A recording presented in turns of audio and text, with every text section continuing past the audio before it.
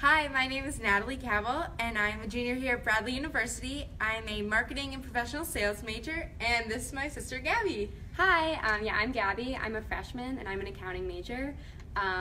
Today we're going to talk a little bit more about the Bradley Brave pitch competition, where me and Natalie won 3rd place. Woo, very exciting. We worked really hard, and we're going to talk a little bit more about our idea and why we decided to do it. But Natalie actually had the opportunity to do this when she was a freshman.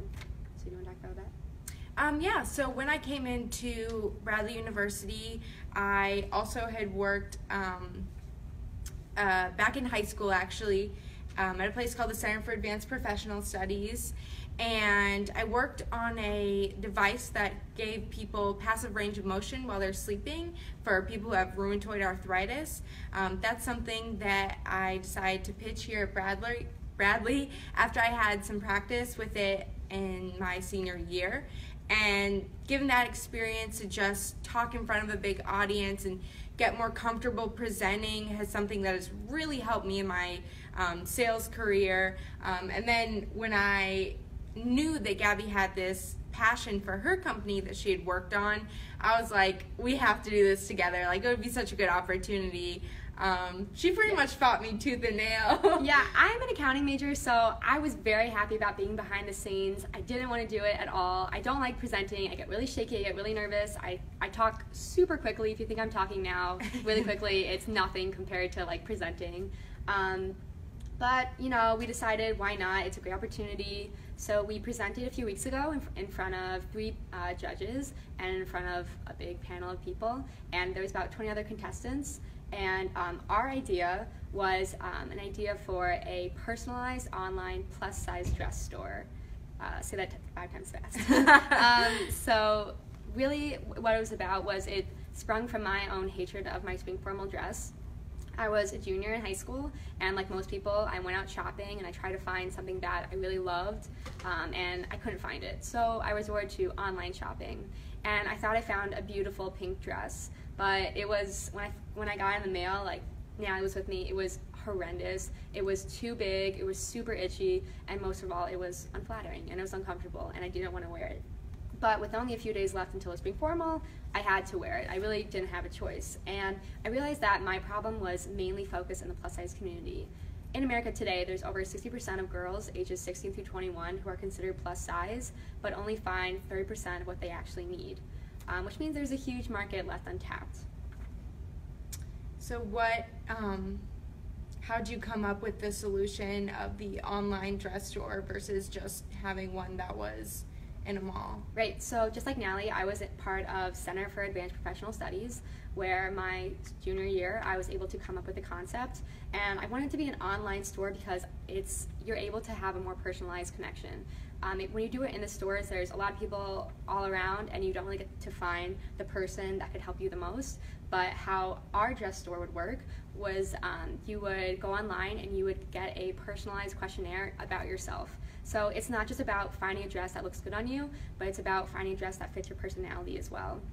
And also, by the way, while we're doing this live Facebook feed, you can ask any questions you want, like about us or about our product. We're happy to answer. Just thought I should point that out there. But yeah, also I think just going off that, it's really stressful going into a mall and trying things on and hating every single dress you try on. I think we've both gone through it. I think every girl in the world has gone through this. And that's just kind of why we realized, like, wow, this is not just a, like, me and Gabi problem. This is a every girl everywhere problem. So that was awesome that she, like, tapped into that, hard, issue. Yeah. And, well, how were some of the ways that you actually prepared for this competition? So after finding me tooth and nail, me and Natalie finally just got to work. So we went back and researched what I researched in my junior year, and I think we took about a week to prepare. So we prepared every day for about 30 to 40 minutes, just going over our speech and making sure it made sense. While we were pitching, we talked a lot about the issue, and I guess I think it's on the Facebook, but not enough about how we're going to solve it. So I guess we can talk about that now. Mm-hmm. So I guess like the main thing is we want like personalization. Like that's what every girl wants. Like you want to find someone who like cares for your needs, like wants to make sure that you look your best and feel your best.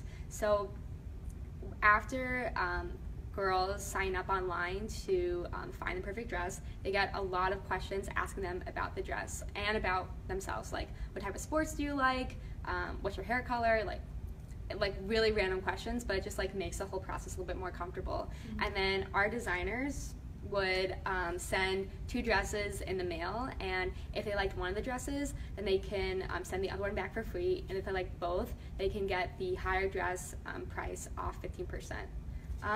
And I think there's still like a lot more that could be done with this website. I'm even surprised it hasn't been created like quite yet, because it seems very simple, and it's like hopefully, like I think it's a really good idea. I think like many girls around the world, including me, would like love to have it. Like I just think it's really important for girls, especially plus size community, especially now, to feel like included when so many stores don't.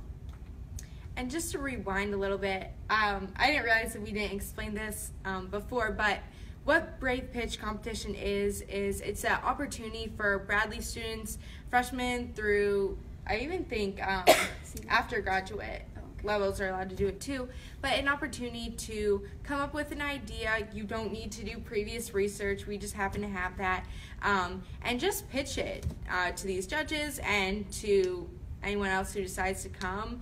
Even if you don't want to pitch, you're welcome to sit in the audience, kind of get some great ideas. There were some awesome ideas that were thrown out. There are some like very interesting ones. One of the coolest ones I thought was that they had a girl thought of an idea to create. What did she want to do? She had the paint chip, and she wanted to use a projector. Mm-hmm. And do you want to explain that? I don't know if I can explain it that well. Yeah, so it's like the difficulty with coming up with like matching walls in your house to just looking at a small paint swatch. So you would have this little colored chip that you would put like behind a projector light, and it would project on your wall what that whole wall would look like in that color. So you could see if it fits the mood, fits the almost feng shui of the house, because you don't want to paint a whole wall and then realize like this looks terrible. Yeah. And but I think like what really helped us like go back and help us like pitch was Natalie is a junior, so she's had a lot of experience at Bradley with the marketing and with pitch and with selling, and really, really cool. But she just got an internship at Frito-Lay. Snaps for that. It's a really big opportunity, and like that's a lot of help from Bradley, from Brad Eskridge, who has helped her from start to finish. Who's a marketing teacher. He's in Business 100. He's in my Business 100 class. He's a great teacher. So a lot of what we have for this competition was because of Bradley, mainly for Natalie's help. Yeah, absolutely. Since the second I even just toured this campus, I knew that Bradley was going to be the perfect place for me, because I wanted that specialized attention from teachers, and I didn't want to just be like student 382 in the back of a lecture hall. And they always talked about hands-on learning, and that's exactly what I got. In my sales classes, I've done role plays. In my marketing classes, I have to stand up in front of classes and pitch different things, give presentations for different things, work with groups, work with teams. Like, it's everything I could imagine and more. And being a junior, I'm getting the opportunity this summer to work at Frito-Lay as a sales manager and actually have sales reps like under me. It's an outstanding experience you would never get without having those, personal connections through your network and having these classes to really build up all of those skills that they're looking for. Yeah, and it's really, really awesome. And like also, even though like this is a pitch competition and it really has nothing to do with accounting, I still think it's very important to be able to socialize with people and to be able to know what you're talking about and say it well. So I really think this competition and like Bradley in general has like prepared me for the future, especially in business, which is what we're both very passionate about. Yeah, absolutely. Are you interested in doing it again? I am. Sort of. I think it's like a great opportunity. Like, I feel like it made me grow. I don't know. Like, I feel like it gave me the Tell them what you were doing before the competition Before the started. competition, I said, Natalie, we're leaving. I saw the list. There's like 25 people also pitching. There's like 50, 60 kids in the crowd. And I said, Natalie, we're gone. Like, if the first person who pitches is like amazing, like, we're just heading home. We're calling it quits. Even though we practiced so much, I was like, this is not for me. But then she like forced me basically to stay, and it was like best like decision of our lives. Mm-hmm. We made some cash. You made some cash. You never know. You can make some cash. You're struggling for some money. Yeah. Just come up with an idea. Yeah. Pitch it for 3 minutes. Judges will love you. Very true. Maybe. Maybe. Yeah.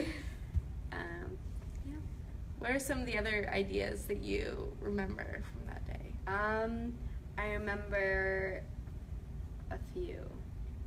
Actually, the one that I think was really cool was both the modular guitar. Yeah. That got first place. Yeah, so. He got first place. He like knew his stuff backwards and forwards. That was really, really cool.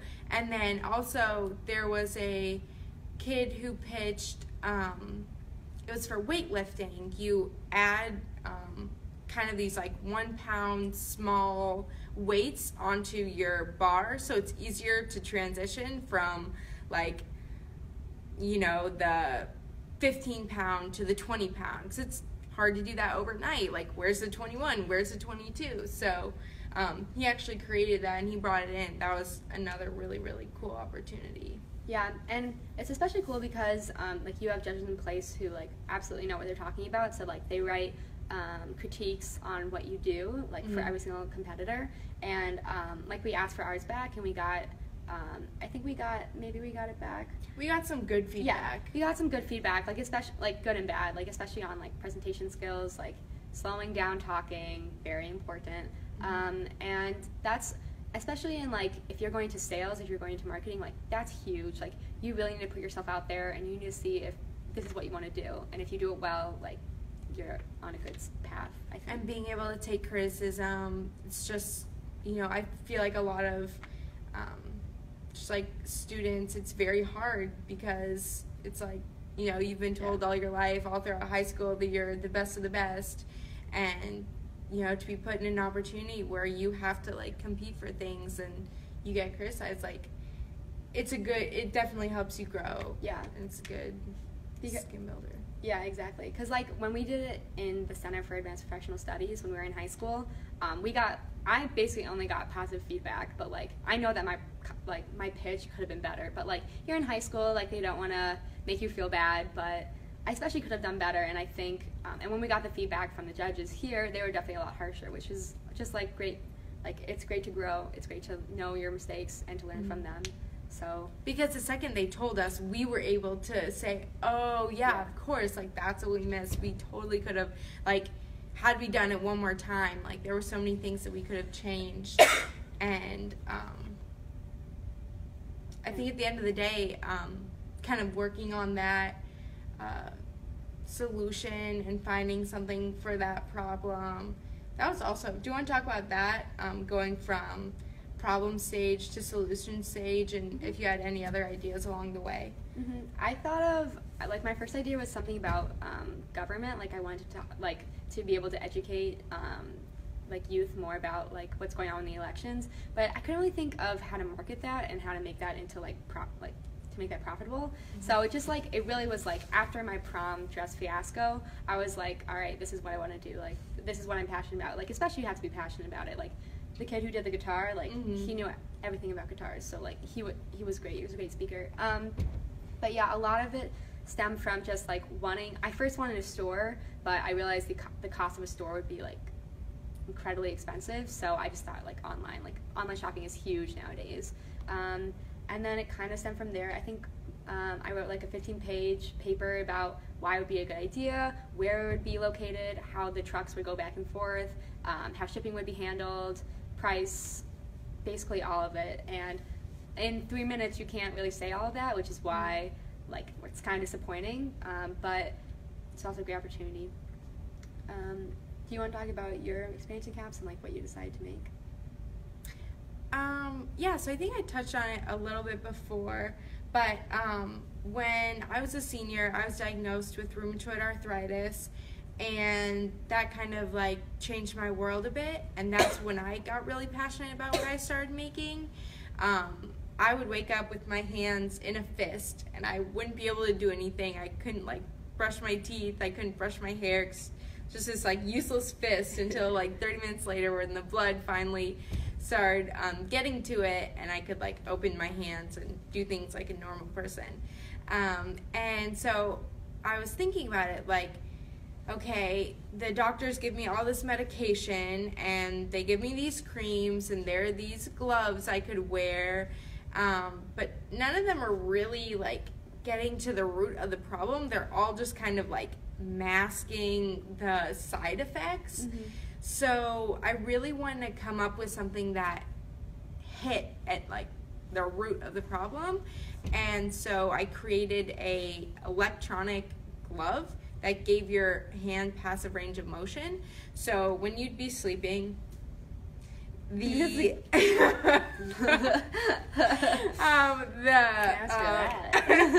the glove would curl and release. So you'd have an Arduino board here, and you'd have strings attached to that, and the Arduino board would spin, and that would curl your fingers, and then it would spin out, and it would release your fingers. So you'd all night just be going like this, and you'd wake up without the issue of your hands being stiff, because all night your blood would be flowing.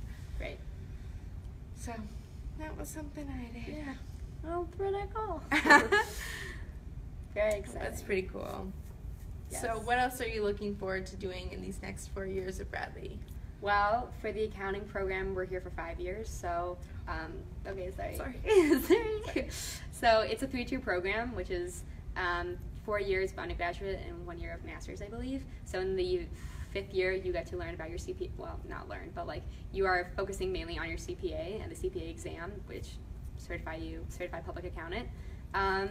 I'm really looking forward to maybe potentially, possibly pitching again. If Potentially, possibly, maybe, I don't know, like possibly, because there's a lot to do like on Bradley campus, but I think there's also like in the business, like you can do so many different things. Like I don't even know if I'll stick with accounting for the next 5 years, but could do like finance, could do probably not marketing. I don't know, could do something, but I'm really enjoying accounting. 157, 158 is next semester. What do you plan on doing after college? Well, I think we both plan on traveling together. Yeah? That was still the plan. No. Okay. Bye.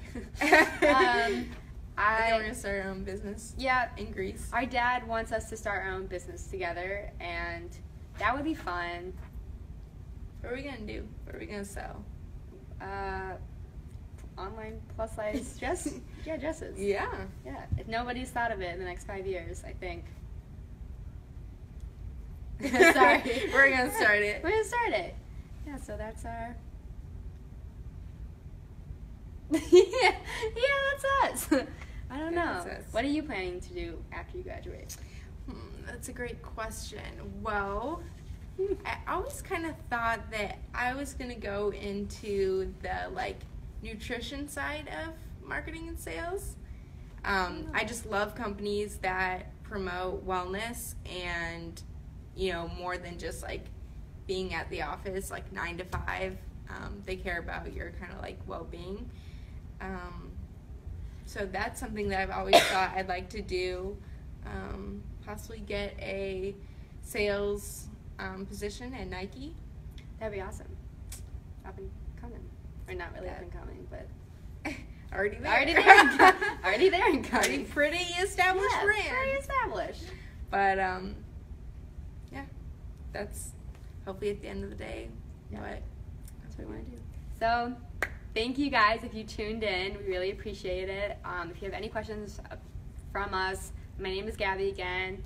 This is Natalie. If you see us around campus or whatever and you want to say hi, please do. And do the Brave competition because you will not regret it. It's a great way to meet new people and to think of your idea and to to like say it. Sorry. So yeah, thanks.